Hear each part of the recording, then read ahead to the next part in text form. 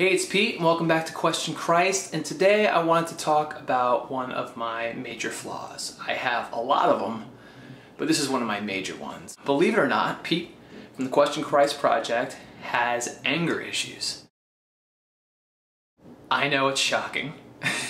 While this is genuine in what I'm doing here, it's also in a very non-stressful situation. You don't get to see the all the dimensions of my personality. But one of my problems is that I get angry. And it's not one of those things where I'm hitting my wife or slapping my kids or putting holes through the wall, punching the wall, nothing like that. It's more of this simmering, boiling under, passive-aggressive, ornery, grumpy, walking on eggshells kind of thing. I grew up in a situation where there were people in my life who were like that.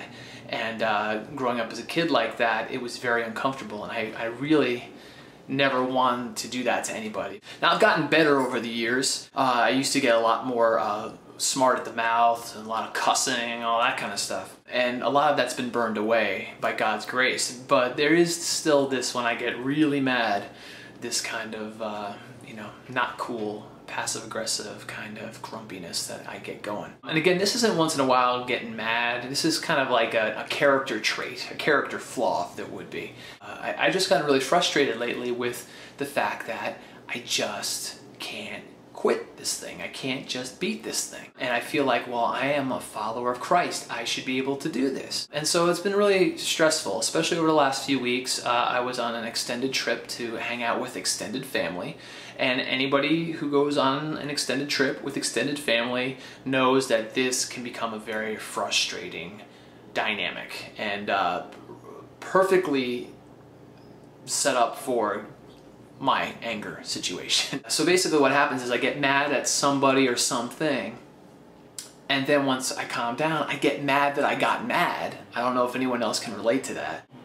And so, because I take it very seriously, my witness for Christ. I'm not trying to be a phony, but I don't want, especially my children and my wife, to oh, hey, Dad goes to church and talks about church all the time, but he's just a grump, and he's kind of a jerk to me sometimes. So I take that very seriously, especially with the background I've had. So I've been praying about it. I'm like, God, I don't want to just grit my teeth and try to get through it. I just don't want to feel that way. I want to have your peace and your joy that I feel most of the time. But why can't I just get over this thing? It's just so frustrating to me. So I come back from this trip, and we're back at our church home. And it was good to be back. And my daughter's changing grades. It's the fall, so she's going into the next level of her Sunday school. And so we're in a different part of the church and the different part of the youth ministry. And while my wife was settling her down in the classroom, I was looking over at this beautifully painted mural on the wall. And on the wall, there are some passages. Now, the funny thing is, if you go to church, you probably know what I'm talking about, but what they do is sometimes they kind of, they simplify the language of a passage so children can understand it. It's more easy for them to understand, instead of a lot of ye's and thou's and all this kind of stuff. And I find it funny because I'm reading the passage, and it was from James 1, verse 21. And basically it says, do not deceive yourself. Do not just be hearers of the word, but do what it says. I mean, I'm paraphrasing, but basically that's what it says. Do not deceive yourself. Do not only hear the word, but do what it says. And it just hit me, I was like, wow, that's for me. That is for me. And so then later on we go to the adult church, and the preacher's preaching on Matthew something or other, and all of a sudden in the middle of that, he makes a reference to James 1, verse 21 again. So for those who don't believe God yells into your life, my atheist friends will call it coincidence, but those are not coincidences. And so I was like, wow. And that's what I do. I come on here, I talk about God, I talk to people about, about God. I listen to sermons about God. I listen to podcasts about God. I read books about God. But one of the first things to go is my personal prayer time, my quiet time with God, to actually talk and have a relationship with God. And usually it's a cycle like this. My life is a mess. I'm on my face. God, please take this away. I don't know why I'm like this. And then what happens, especially my anger situation. God, I don't know. Please just let me let go of this. Give me your peace. Give me your spirit.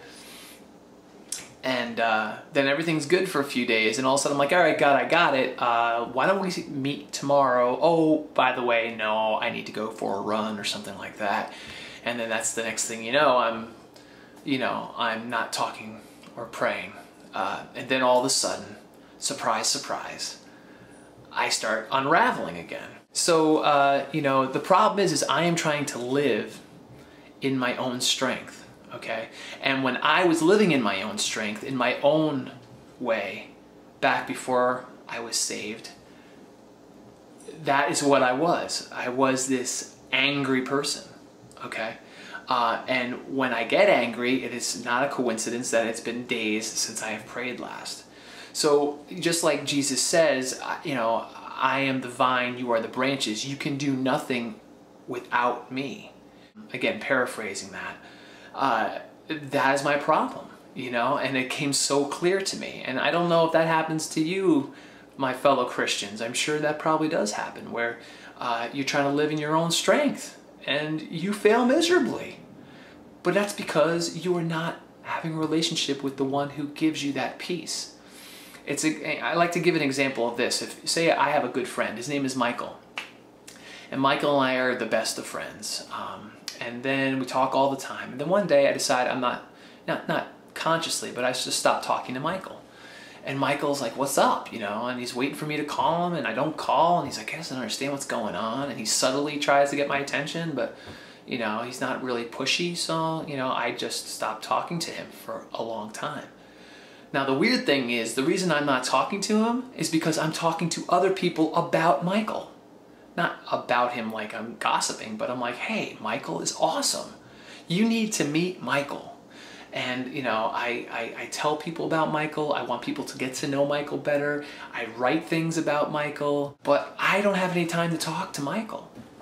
And then one day there's a situation where I need Michael's help, but I don't have that help. So I have to call Michael. And the first thing I say to Michael is, Michael, why weren't you here to help me?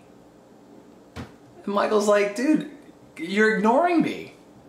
You're telling everyone else about me, but you're not talking to me. So I'm just gonna wait till you simmer down and, I try to get your attention, but I'm not, And that's exactly what I do. And I don't know if that's what you do. And for those who aren't even Christian, dealing with maybe addictions or, again, bad character flaws, or just that emptiness that this world can give you. Nothing fills it. And the reason nothing fills it is because only God can fill it. So the only way we can get that is to have that relationship with God. So I don't know if anyone can learn from this situation. I'm also putting this on video so I can remind myself not to go down this road again. And to just, if I'm there every day praying to God, asking for His peace, and His guidance, and making me less of an angry person. And I leave all my weaknesses at the foot of His cross and say, God, I know you will take this. I know you will take this. Please just take this away and help me be peaceful. When I do that, it's amazing what God will do in my life. It's not always perfect days, but they're much easier days. And so, yeah, my major character flaw is anger. But again, God uses everything for His glory, and in my weakness, He's showing me strength. So I hope that's been helpful to you. Please, any comments or questions you may have, I'll talk to you soon.